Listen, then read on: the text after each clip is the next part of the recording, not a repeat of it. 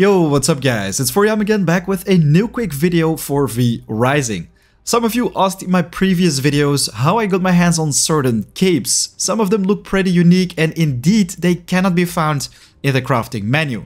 They are pretty rare, but I decided to make a video for it to help you guys get your hands on some of them, as they not only look nice in my opinion, but they also come with some pretty good stats which are going to be useful until the end game in V Rising. So let's get right to it. Alright, so I'm currently standing in my base, guys, and I currently wear the Immortal's King drape. This was actually the first question from somebody who asked how I got my hands on this bad boy when I made my endgame Berserker build. Well, the Immortal's King Mantle is basically the Phantom's Veil. Exactly the same one, as you can see stats-wise. 24 max HP, 15 to Sun, Garlic, Silver, Fire, and Holy Resistance.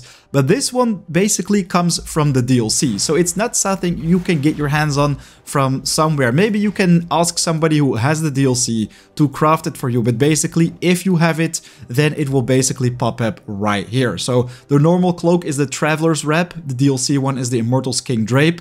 Then we have the Hunter's Cloak, Immortal's King Cloak, Phantom's Veil, Immortal's King Mantle. They are exactly the same, no different stats, but they do look a little bit cooler, especially if you're wearing some red armor in my opinion. But let's move on to some even more unique ones, which you've probably never seen, or maybe only once, but are wondering how you got those. So basically, my all-time favorite, guys, is the Ashfolk Crystal Ice Cloak. And the cool thing is, all the capes which I'm going to show you right now can be found starting at the Dunley Farmlands, so that is pretty early in the game already, and they do come with some pretty nice stats. So this one basically makes you look a little bit like Arthas from World of Warcraft, especially with the sword, right? But yeah, I think this one just looks beautiful. Then we also have the 1000 Stitch Cloak. Also very nice if you combine this with some bandit looking armor, let's say. Has all different colors and even some holes in there. Then we also have the Hermit's Shawl. I think this one looks pretty epic if you combine it with like two axes. You see those two things hanging on your back. But basically that's 3 capes which you cannot craft in any way. So let me just show you how to get your hands on them. So basically I started farming in the Dunley Farmlands in the Haunted Iron Mine. Like most people, because of course you want to craft those iron tools as quick as possible. As you can see on the map, there are different areas and some of them also have a chance of spawning a golden chest. These chests are quite rare and they don't always pop up, let's say, when you enter the mines. But sometimes they do pop up, and if you open them, you actually have a chance of finding cosmetics inside.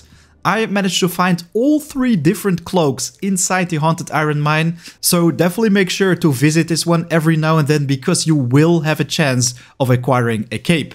My base is right here, so let me just show you an easy route in. Actually, 2 easy routes in. So if you don't want to go to the entrance of the mine, let's say, what you can do is actually enter it from this side. There is a secret entrance. We have another secret entrance on this side, but we can just drop ourselves down exactly right here, and then we can just go into wolf form, and voila, look at that. We are already in the mines right off the bat. So right now, all we want to do is search for these golden chests. And yes, once again, guys, these are pretty rare.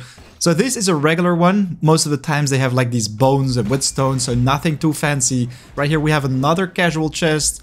Once again, nothing special inside, so you're just gonna keep searching for a golden chest, and if none of them pop up, you're just gonna leave this place be and revisit it another time. And oh, look at that, guys. I think we are lucky. We just got our hands on one, so let me just clear the trash. Alright, so here we go. Hold to unlock. Of course, the chest is not 100%. Oh, nice. This time we found a militia helmet. So basically, you can not only find capes, but also some pretty unique headgear with this, which I already made a video for earlier. But in the Haunted Iron Mine itself, this is the very first headgear I find pretty much. All the other chests had these capes for me. So guys, definitely keep your eyes open for these golden chests. They can not only be found in the Haunted Iron Mine, but also in other regions. As you can see, this is already my 2nd militia helmet right now, but basically this is how you can get your hands on those custom items. I found capes most of the times in the Haunted Iron Mine itself. You can also find headgear, just like the straw hat, which I already made a video for, which is in the top right of the screen. This one also looks pretty funky. If you want to find it, make sure to check it out. But the Haunted Iron Mine, guys, perfect place to loot these custom capes, but keep your eyes open for other golden chests in the Dunley Farmlands as well, because they all have a chance of dropping this kind of loot. Guys, a big thanks for watching. Make sure to hit that like button if you found this video helpful. It supports the channel, so already very much appreciated. But of course, I'll see you guys in the next video. Right now it's 4 AM out. Take care. Peace.